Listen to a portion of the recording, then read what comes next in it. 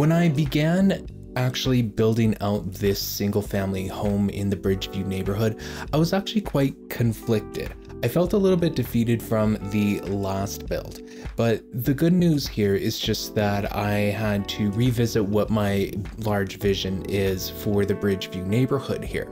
Now, what do I mean by that? Well, I'll share in just a bit. For those of you just discovering my little corner of the internet and just getting to know me, my name is Michael, and I want to welcome you to Sovereign Gaming in Life Sims, the YouTube channel where I build worlds, lots, and share my thoughts on video games in the life simulation gaming space.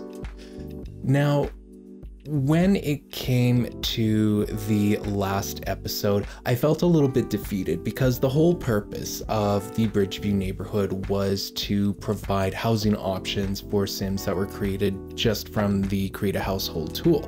So it had to be housing that would be affordable and, designated as your starter neighborhood. As you would have seen on screen, there are a lot of options when it came to the different housing for different lots, I suppose, and most of those lots are actually designated as housing. And I knew going right into this build that it was going to be something that would be above the budget of Sims that are just created straight from the Create a Household tool. So I already kind of knew that I was doing an uphill battle, and there's just going to be no way that this single family home was going to be affordable for a single Sim that was just created from the Create a Household tool, like I mentioned a little earlier. I think I might have repeated myself, so I hope you guys can forgive me there. But yeah, so that's when I got to thinking like what the Bridgeview neighborhood is really about. I've mentioned it many times, but I totally intended the Bridgeview neighborhood to be that starter neighborhood where players can just, grab a family or grab a single Sim from their save bins and just throw them in a lot in a house and just start playing the world right away. And to be honest, that's still going to be the vision that I look for when actually developing this neighborhood. And I think that the thing that had me so conflicted at the time was just the fact that I had to create an additional apartment block tower for a single Sim to afford. But I also kind of forgot that the vision for Bridgeview is much larger than what I was giving it credit for. So in the beginning of this episode, you would have seen all of those residential lots like ready for me to develop. And it has always been a part of the vision for me to develop these single family home lots as either single family homes or duplexes or even maybe triplexes if the build actually calls for it. And so that's what I was really forgetting here, is that this house is indeed going to be a single family home, and by the end of the build it ends up like selling for 40,000 simoleons even with an unfinished basement, and I was okay with that, and I'm going to tell you why. So when it comes to like rags to riches gameplay, I do want to offer the option to actually, I know I talk about rags to riches a lot, but I do want to actually offer the proper economic runs to a ladder, so to speak, for Sims to actually climb in terms of wealth and status and all of that. And this home itself, even though it is technically in the starter neighborhood, it would be like that second run that your Sim would have to climb if they are looking to amass wealth and actually looking to better themselves in terms of growing in economic class and all that. So this house really retails again for 40,000 simoleons, which is well above that any kind of simoleon amount that Sims are designated when they are created straight from the Create a Household tool. I believe that, I don't know what the maximum is for 8 Sims, but for 2 Sims, I believe that their budget is set at like 22,000 simoleons. So it's roughly double from what a couple can afford straight from the Sim bin, straight from the Create a Household tool, granted that they don't have any more wealth. Of course, there are cheats out there, like the free real estate cheat that Simmers can use if they so choose to, but You know, I really had to make peace with the fact that this is that second run in the ladder. So with saying that, I still wanted to try and keep this house as cheap as possible. I kept it as a bungalow, and even though in this neighborhood I'm gonna have some duplexes and also some 2-story single family homes, I still want to try and keep it as cheap and as affordable as possible so that Sims that are working a couple of jobs, maybe living in an apartment, can afford this within a relatively short time. Like maybe they get a couple of promotions and by the end of the week, or even for a week and a half from now, just from earning money, they might be able to actually afford this after selling their apartment or something of the sort.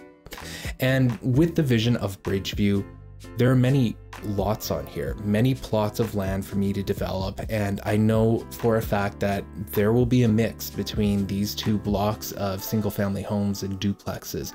And I have done some play testing before, and when it comes to developing duplexes, that's where a lot of single Sims or even like just a couple of Sims can start to afford a lot more houses or a lot more options there with those duplexes, just because when I set things to being like, when I use the public marker, it significantly lowers down the price. It's also why I'm choosing not to furnish all of the rooms, and that's kind of where a little point of confliction comes into, is that I gave this house a basement and I decided to leave the basement as unfinished. And I also gave it a second bedroom, and I also decided not to furnish the bedroom or to decorate it in any shape or form. I did that for 2 reasons. One, I wanted to make this house as cheap as possible for simmers and players. And the second reason is that I also think that it would be okay. I think that it allows the house to find its own function and form with each player. And I felt that that was okay for the starter neighborhood homes. Now, when it comes to building mansions, like you would have seen with the Chateau Crumple Bottom mansion build, I'm obviously going to furnish all of the rooms. Nothing's going to be left unfinished there. And same goes with all the Blue Water Village homes. And those, as you will see, will be like sometime in the future, will be very expensive to actually buy. Usually, like, I've done suburban house builds before, fully furnished, and they usually go for around like 200,000 simoleons. So there's a pretty big price jump between what you can afford in the starter neighborhood versus what you could afford in Blue Water Village, but we'll have to see if that actually comes true. I'm just talking on past experience. But something that you guys should know about these lots is that these are custom sized lots. I believe they are like a 20 by 45, like 20 width and then 45 squares tall. And it's a custom size that I chose, and this was one of the very few things that I was actually able to test before the editing game function in my Create a World tool stopped working on me. And I was thankfully able to test like what these kind of what kind of lot sizes I needed for these types of houses. So the type of house that I am trying to build, I'm going to put a screenshot of where I'm getting my inspiration from, because I actually don't know what the architectural style is called, and I will be scheduling a community post that will be asking you guys for a little help on identifying the actual style there, because I love the style. I wish I had access to like actual floor plans and stuff like that, but I have no idea what they're called, and I just can't seem to find them when I am Googling and all that. So some community help can be much appreciated. Of course, you can leave a comment in the comment section below, but I'm also going to be posting a community post just in case anybody who chooses not to watch this video sees it and might know the answers. So I'm happy to learn new things once in a while. But yeah, for this neighborhood, I really wanted that skinny, narrow house with a garage in the back to just kind of suggest like there's a laneway.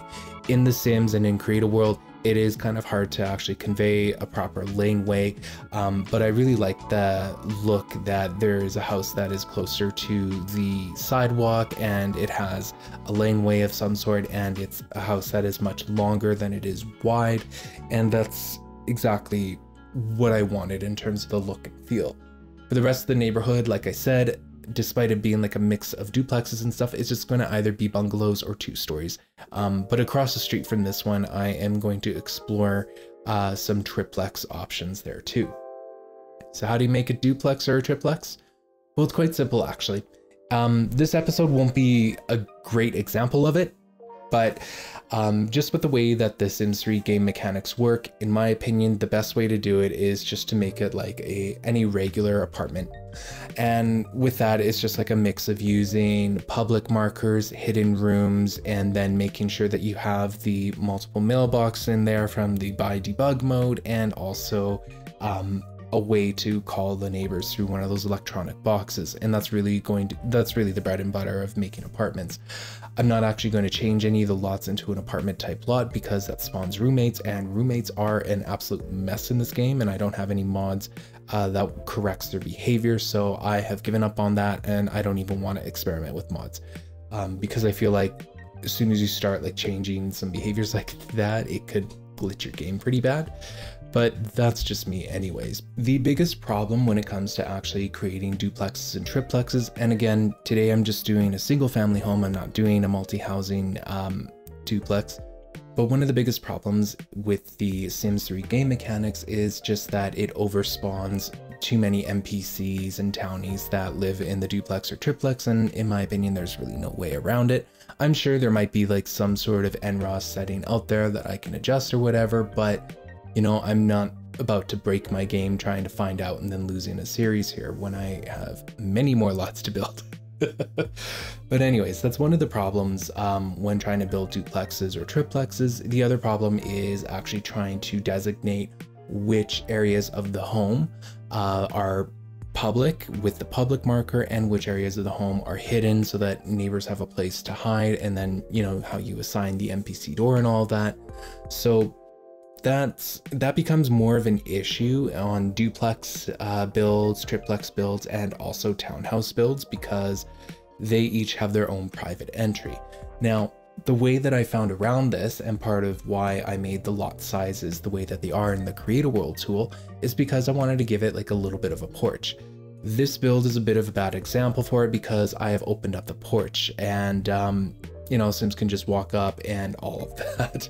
But in the duplex builds, I'll be closing off that porch with like screen windows and stuff, much like what you see in the backyard, just to try and actually create a proper room within that, and then mark it as a public room. Maybe I'd mark something in the foyer space and you know, assign the doors there and assign which parts of it belong to your sim and which parts belong to their duplex neighbors. So that's kind of the plan going forward there with the duplex build, and we won't be returning back to Bridgeview for a while, so just kind of slot that idea into the back of your mind there. I'll explore a little bit more when it comes to building out neighborhoods and building out homes and all that with you guys, because I have a couple of directions that I could take, but that is way far down the road. But yeah, the duplex builds I'm very excited for, and I have to do something similar like with that strategy for the for townhouses as well, but that's going to really depend on the make and model of the townhouse to get the neighbors spawning in properly and all of that. But yeah, aside from that, if you are noticing that this house kind of looks ugly, well, guess what? I felt so confident with my 90s builds from the last 2 towers that I had built, just kidding of course, that I decided that what would be even better is if I tried the 60s. So this house is very much inspired by the 60s and basically what my research has shown from the 60s to be. Again, I'm trying to choose like the cheaper counters and appliances just to try and keep the cost of this house down low, and also I am choosing not to fully furnish the house, leaving a bedroom and the basement as unfinished. But I have decided indeed to try another decade when it comes to decorating, and we'll just have to see, because I think it turned out better than my 90s one. I will give it that. But the bathroom ended up just looking the same. Maybe I should have just picked a different color, but the elements are there in terms of, like, according to my research, there's a lot of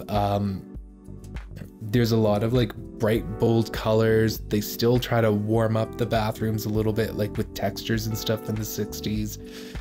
Just from my research, and you know, I've obviously never lived in that era, but I was really short on inspiration for like home decor for the 60s. There was only one thing that I found that was very inspiring, and that was actually the kitchen.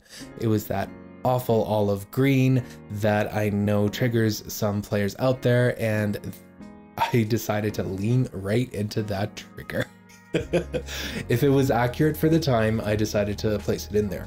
I actually didn't mind how the dining room and the living room turned out. I thought that it was acceptable in terms of it being like inspired by the 60s. And for once, like the 60s, 70s, or sorry, the 70s, 80s, and 90s stuff.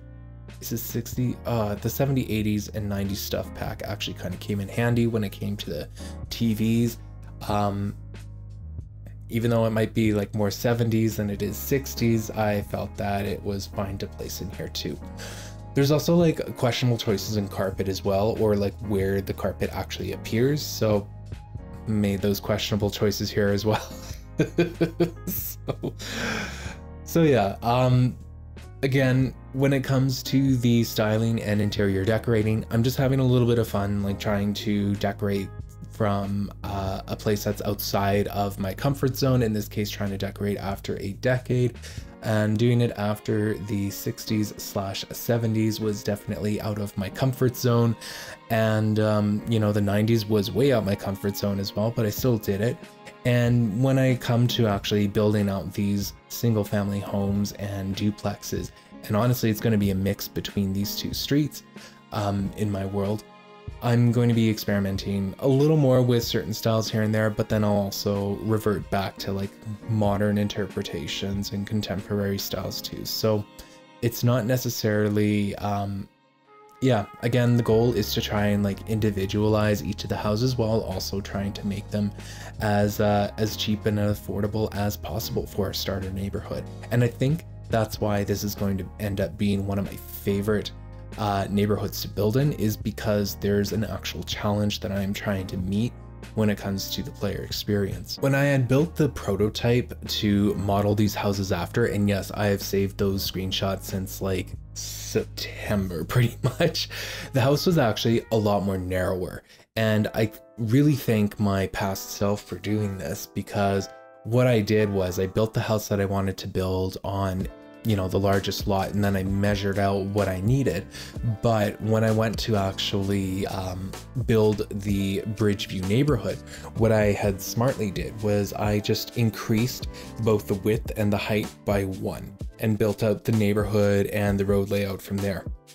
So that really, you know, that's gonna really work well in my favor, I am predicting, because when it came to trying to build a duplex in the prototype version, it was looking very tight in terms of how narrow it was going to be. And now that I have this like huge foyer space, well, you know, I call it huge, but it's really, it's really probably quite small compared to some of the houses that you guys are building or playing with. But with that larger foyer space, I have a lot more flexibility to actually put in like a second set of stairs for the 2 stories, and expanding out that public room so that it isn't so crowded, because it was looking a little cramped, a little crowded when it was just the porch area that was going to be used as a public area for, you know, your neighbors to access whenever they were leaving their unit or whatever. So the lot sizes themselves were actually much larger. Well, not much larger. Like I said, I only extended it by like 1 square on each side, but it made such a huge difference. So yeah, I was very impressed with that, and I really love how the layout for this house turned out. Again, because layouts were different back in the day, I tried to adhere to there being more hallways and using the arches and, you know, going against that open concept. I don't get me wrong, I love an open concept once in a while, but I also feel like having proper rooms that you can close off and make private, like there's a time and a place for everything, and I felt like for this build the time and the place was correct in terms of it not having an open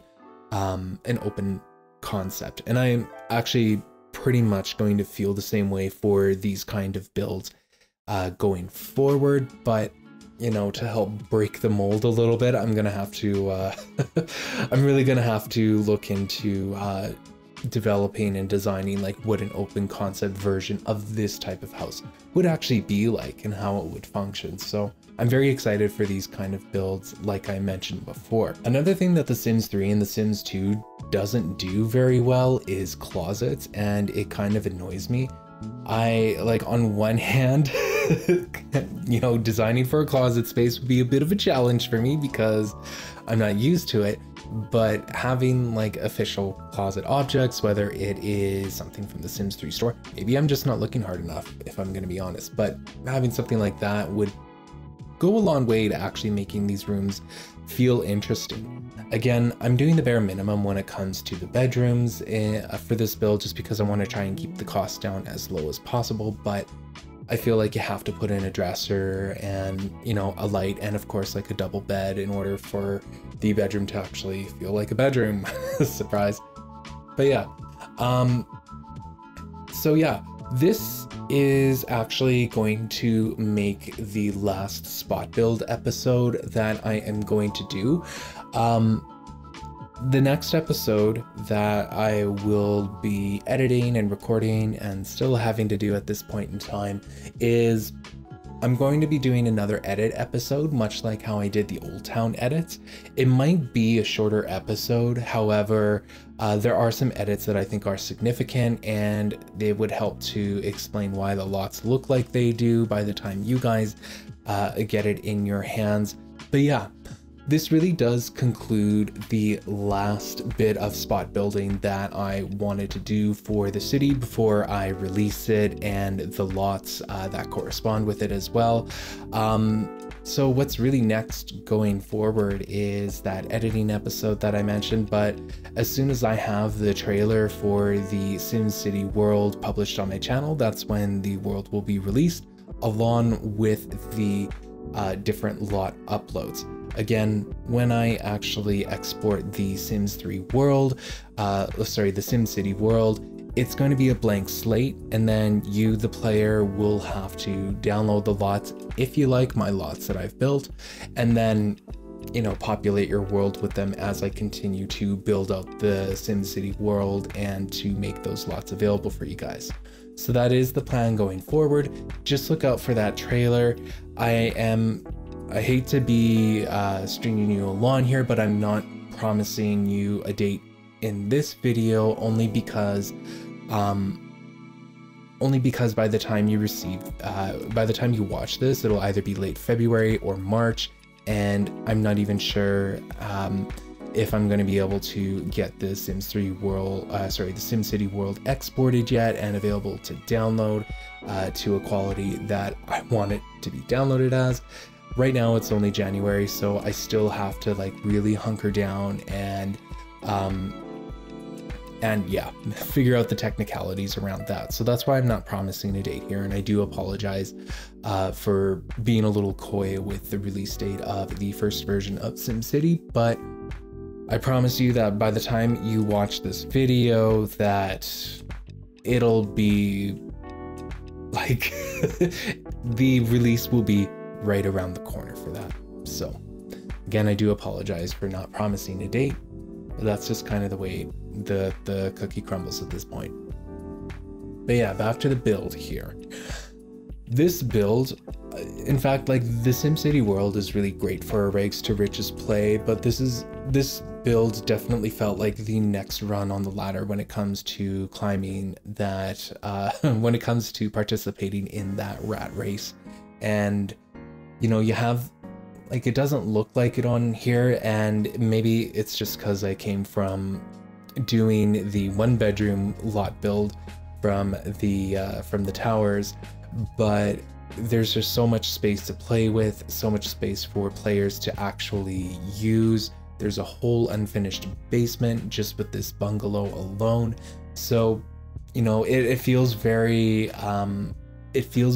appropriate for it to function like that next run in the ladder. And I ended up really loving the form that the house took, and based on the inspiration that I had, I felt like I was pretty accurate to it. Of course, I want to now build a 2-story version of it to be even more accurate, and even a duplex, just to show you guys that it can be done. But that's just where we're going to have to leave it for today. In the future, like, what you guys can look forward to is, of course, like that editing episode. You can look forward to the trailer releasing sometime soon after this episode. But where I'm going to take the series is we are going to make a return back to downtown, because there is a green patch in the middle of downtown with a set of lots on it that are just screaming to be developed on. So I've got to tend to that and finish off the downtown core before moving on to other neighborhoods. Anyways, that will about do it for today's episode. I just want to take a minute here to say thank you so much for watching. For those of you that have stuck around with the series and have commented and liked this video and all that, you guys are heroes. I know I'm probably overdoing it in terms of the thank yous there, but it has really, it has been really inspiring, and it has really like helped me and all that jazz. So I just wanted to say thank you so much. I appreciate you guys for watching, honestly. But yeah, if you enjoyed this video and if you've been enjoying this series, then feel free to like this video and consider subscribing if you haven't already. That's why I say feel free to, because you're not in any way, shape, or form obligated to like or, subscribe if you don't want to. Your time is precious after all. Anyways, thank you so much for watching, and I hope you have yourself a wonderful day.